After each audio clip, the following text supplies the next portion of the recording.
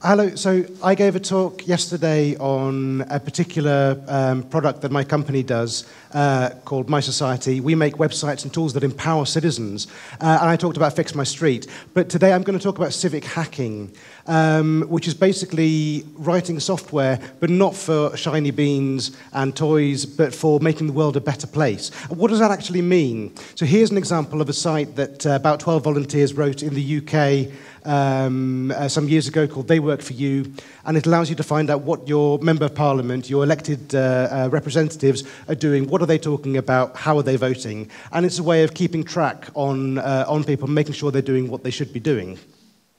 So it's basically something that started off as a project by a bunch of geeks and activists, and it turned into a company and various other projects. So we also do tools that allow you to make freedom of information requests. So this site here is based in the UK, but the software behind it is deployed in various different countries.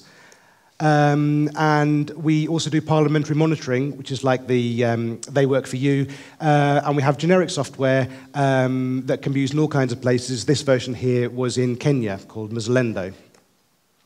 And we do something called Fix My Street, which I talked about, which allows you to report potholes and street lighting problems.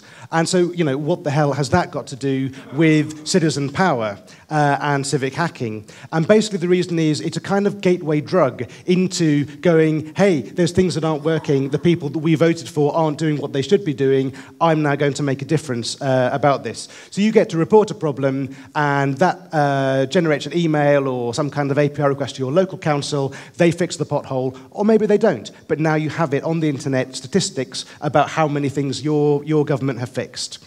So this is all about open data. Open 311 is a data standard invented, first of all, in the States, I think in Chicago, used in Toronto, all over the world, in Helsinki, for example, as a data standard. And our own software has been used in Switzerland, in the Philippines. So some of these are either paid or charitable things that we've done, but also because of the magic of open source. For example, these guys in Uruguay have just forked our code and have done some really amazing stuff, integrating Twitter and Facebook and making it a bit more modern, which is great.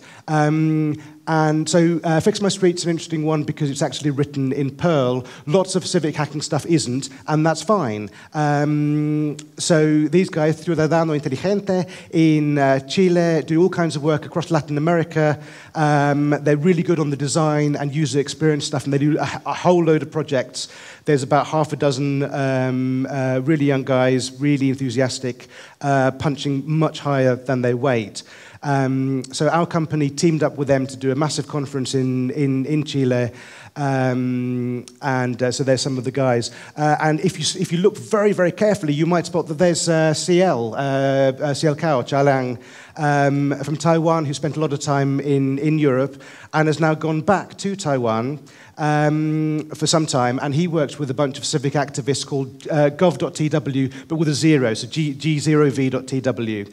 And they do lots of things to basically slightly piss off the Taiwanese government by trying to hold them accountable and point out data and give information and so on. And so they have a really interesting, most of their content, of course, is in Taiwanese. They have a few articles in English, which are an amazing read about the history of the kind of things they've done and where the government has been really pro and really excited about it, and in some cases the government sort of made them shut down stuff by changing the API or kind of, threatening or, just not being very helpful. And that's quite interesting because this civic hacking does sometimes feed back into real politics. So in the UK, we've got the government digital services, we've got a whole load of open data stuff, which is really impressive, and a lot of that is actually really based on the kind of stuff that these civic hackers have been doing over the last decade or more. And so, yes, protest may sometimes be exactly what we need to be doing, but as hackers, we can also do a whole lot, and maybe some of it we should be doing in Perl. Thank you.